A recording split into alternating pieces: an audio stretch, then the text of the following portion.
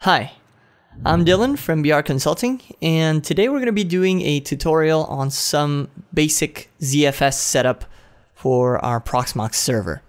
So the first thing you're going to want to do is you're going to want to log into your GUI for the Proxmox server, obviously, otherwise you're not going to be able to do much. So we're going to go here to our individual node on which we want to create the pool. In this server, we're going to go to the disks section.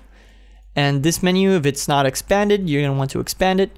Here you can see we've got an SSD and two 1 terabyte disks. In this case, I'm going to use these two guys. So we're going to go to our ZFS menu and hit Create ZFS. So here you've got a few settings. First of all, obviously the name. I'm going to go with ZFS A. I like to use just simple nomenclatures. I usually go with ZFS A, ZFS B, C, D. And then we're going to set the RAID level. I'm going to set it to mirror in this case because I've got only 2 disks. Now, if you had 4 disks, I'd probably use RAID 10. But when it comes to RAID levels, it's really going to depend on how many disks you have and what kind of redundancy setup you want. And it all depends on what trade-offs you want to have. In this case, I'm just going to use mirror for the sake of this tutorial. And then compression, I really recommend using LZ4. It's probably the best. You can also select the order for the disks inside the pool. I'm just going to leave it like that and then hit create. Once it creates the pool, it's going to automatically add it to our list here, and it's also going to add it automatically to our storage item list in the data center section.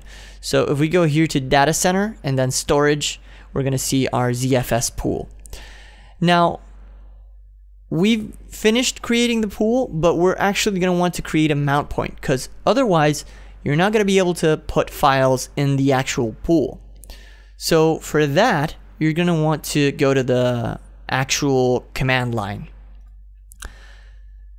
So the first thing we're going to go ahead and do is go here to the shell in the node itself, and you're going to want to basically write this command, which is ZFS create -o mount point equals, and here you're going to put the path where you want to put the mount point, and then here goes the pool name slash the mount point or data set name.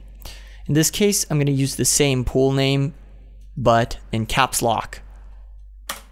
So just hit enter, and if we do ZFS list, it's going to show us the pool mount point and then the actual dataset mount point.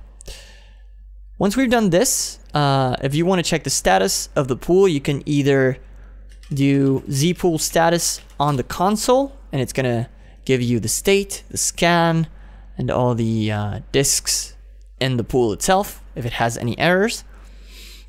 Or you can go back here and do a double click on the pool itself, and it's going to show you basically the same data but parsed and in a very pretty GUI. It's going to show you the disk tree and all of that. So once we've done this, what we want to do is add the actual mount point as a storage option. So we're going to go back to data center, into storage, and then hit add directory.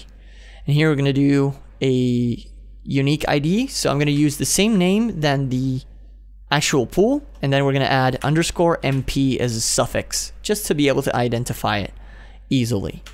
And here we're going to put the path for the mount point. So it's going to be what we put in the command itself. In terms of content, you want to do. I usually do all of these items, but if you want to, you can restrict it to whatever you'd like. You can also restrict it to a specific node and set it as a shared storage. I'm not going to do that because we've got one node. And in backup retention, you can also change how many backups or which backups you keep. In this case, I'm just going to leave it as is because I don't have really any reason to change it. So I'm going to just hit add and we've got the mount point.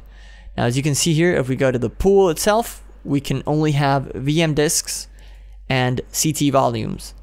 And if we go to the mount point, we can have backups, we can have VM disks, volumes, ISOs, CT templates, snippets, and you can obviously also have common files. So if we basically go here to our console and we do touch/mnt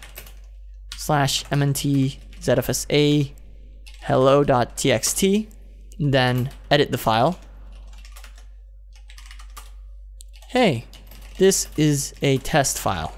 Then close it, save it, and do a list. You're going to be able to see that we've got this file here.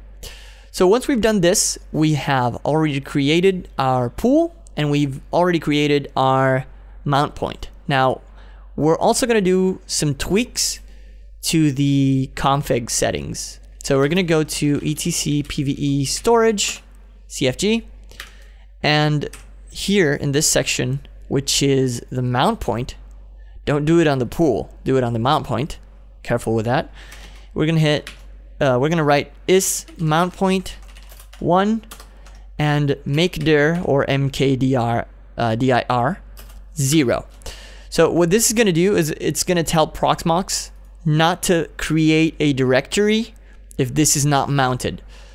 I've had some issues in the past where if the ZPOOL didn't mount before the PVE services, then it would create an empty volume there, and you would basically have the mount point in your root pool. So you wouldn't be using the disks. You would be using your original OS disk. So I'm gonna go ahead and hit save this, and after modifying that, you're gonna want to go to this file over here, which is pve-statd.service, and you're going to want to modify this so that in the after argument section it says PVE cluster service space ZFS-mount.service. What this is going to do is it's going to make the PVE status daemon start after the ZFS mount service, so as to reduce the chances of having that issue that I mentioned. Once you've done that, you can save, and yeah, we're basically done. You can go ahead and use your pool and your mount point for whatever you'd like. You can, for example, put a disk there if you want to move it. You can move it to the mount point or the pool. I usually like to put the actual disks in the pool in raw format. You're not going to be able to access them as files, but it's usually better for performance, if I'm not wrong. Basically, that's it for the tutorial today. I hope you've enjoyed it and have a great day. Thank you for watching.